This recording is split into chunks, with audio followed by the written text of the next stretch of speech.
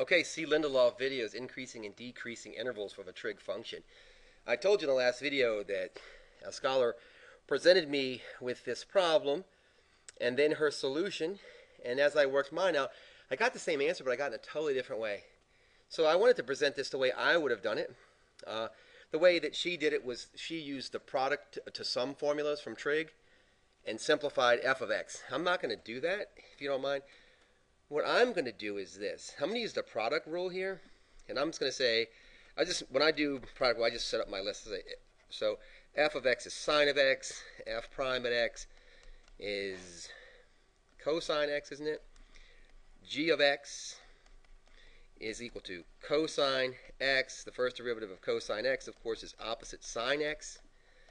And this list right here is just me building my product rule. So I know I'm going to use my product rule. So I'm going to take f of x, which is sine x, times g prime at x, which we saw was negative sine x. Remember, we're multiplying here. Plus g of x times f prime at x. Right? And just so you know, the first derivative, d dx of 5 is 0, so I'm going to drop that if you don't mind. So here's my f prime at x as I clean this up. Sine x times negative sine x is equal to opposite sine squared x plus, and cosine times cosine, of course, is written cosine squared x, right? Remember, cosine times cosine is cosine squared x, right? So there is my first derivative. So what you could do is you could try to do this in a lot of ways. It turns into a bloodbath if you're not careful. But what I did was I decided I would put this all in terms of sine, all in terms of cosine. So what I'm going to do here is this. I'm going to say that f prime at x is equal to the opposite. This negative sign is this one. And I know from my trigonometric identities that, right, we have sine squared x plus cosine squared x is equal to 1. If I just rearrange this, I can solve for sine squared x, and that would be 1 minus cosine squared x, wouldn't it? I'm replacing this with this. This plus sign is this one, and this cosine squared x is this one. So far, so good. I'll distribute this through here into here, and I'll say that my f prime at x is equal to negative 1 plus cosine squared x plus cosine squared x. If you don't mind, I'll clean that up again. Cosine x plus cosine x is 2 cosine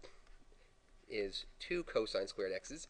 So 2 cosine squared x minus 1. And remember, to have a critical value, we have to have f prime at x equals 0 or be undefined. I note that it's not undefined anywhere because cosine is defined everywhere for all x values. So what I'm going to do is I'm going to set this equal to 0. And as I start to do my algebra, I'll add 1 to both sides, and I'll divide both sides by 2, and I'll get cosine squared x is equal to 1/2. Now, this is where it does get a tiny bit dicey, and you have to kind of think your way through it. Remember, this thing is squared, so I'm going to take the square root of both sides. Here, it will help you to know some trig, but cosine squared x, the square root of that would just be cosine x. Remember that this is the same as square root 1 over square root of 2, which is square root of 1 over the square root of 2. Please remember that we are not allowed to leave a radical in the denominator, so we have to rationalize the denominator by doing this. And we get square root 2 over 2 is square root 2 over 2. So I got there and I was like, okay, this makes perfect sense. And then I looked and I'm like, I'm missing some answers. Remember that when you take the square root of something, it's plus or minus that thing, isn't it? It's plus or minus that. So I'm looking for square root of 2 over 2. And I'm looking for any cosine values that are square root of 2 over 2. So maybe you're going, what the crap? Well, what I'm going to do now is just show you this on the unit circle where this shows up. So here's our unit circle. And it shows up at, these are the cosine values, right? At 7 pi fourths, it shows up at pi fourths. It shows up at 3 pi fourths and 5 pi fourths. So that's how we run that thing down. So I'm not going to bother you with setting up all the intervals like I did in the last video, but I just want to show you that there are often more than one way.